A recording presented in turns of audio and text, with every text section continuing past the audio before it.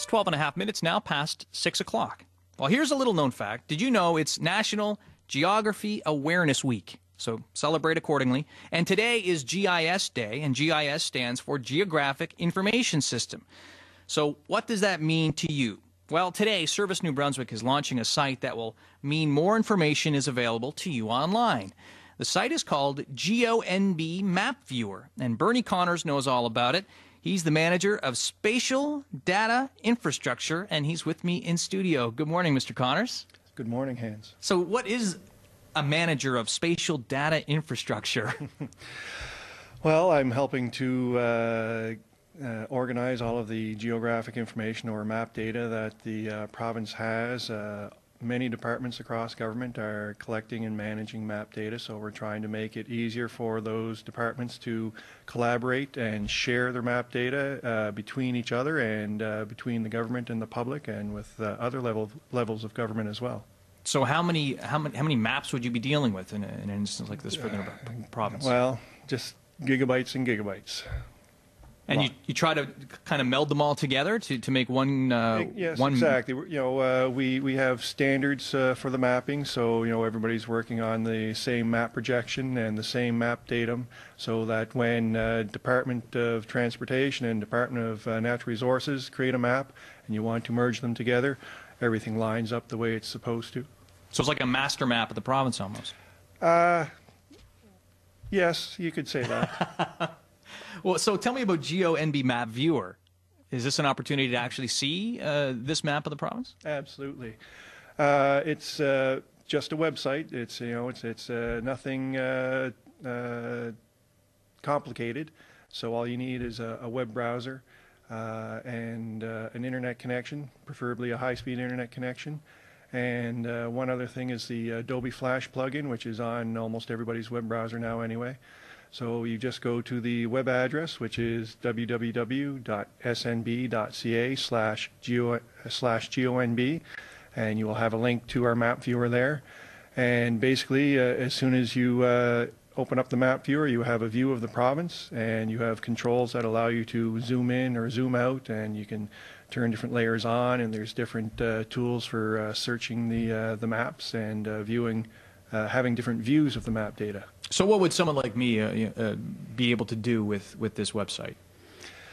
Well, you can, most people, the first thing they want to do is have a look at their own property, have their own home or their summer property, or the place where they go fishing or where they go hunting, or the campground they stayed at last year. So you can zoom all over New Brunswick. You can view both topographic maps and aerial photos, and the aerial photos seem to be quite popular. We have complete air photo coverage for the entire province, and that's 1 meter resolution air photo, so that means the smallest thing you can see on the ground is 1 meter. In the Fredericton area, we were lucky enough to get some air photo data from the city of Fredericton. We actually have some 15 centimeter resolution data in Fredericton, so you can almost tell a Honda Civic from a Toyota Prius in that imagery. Almost. It's not quite that good, but it's very good. So you can see all the imagery. You can measure distances on the map. Like, for example, did you know I measured it yesterday. It's 355 meters from the front door of the CBC building here to the nearest Tim Hortons down the street. It seems longer. No, it's only 355 meters. So, in terms of what else people can access from this information, property assessment information as well? Yes, that's correct. One thing I forgot to mention is we do have all of the property maps for the province. So that's the boundary lines for all 527,000 parcels of land in the province.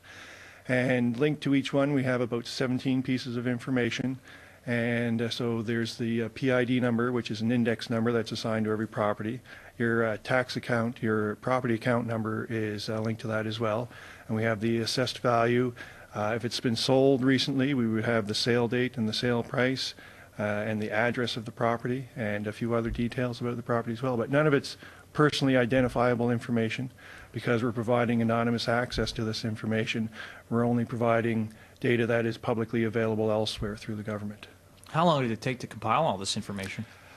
Well, we were very lucky when we started this project because the province already had very rich data sets. For example, we've had complete property mapping for the province since the 80s. And we also had a complete set of digital topographic maps that were compiled in the 80s as well. There has been some updating to those maps in the 90s. We had complete air photo coverage for the province already. So it was really just a matter of bringing all the data together, putting some nice cartography, choosing the right colors and the right line widths and all that stuff, and then building the tool, the GeoNB map viewer tool that you can load into your web browser.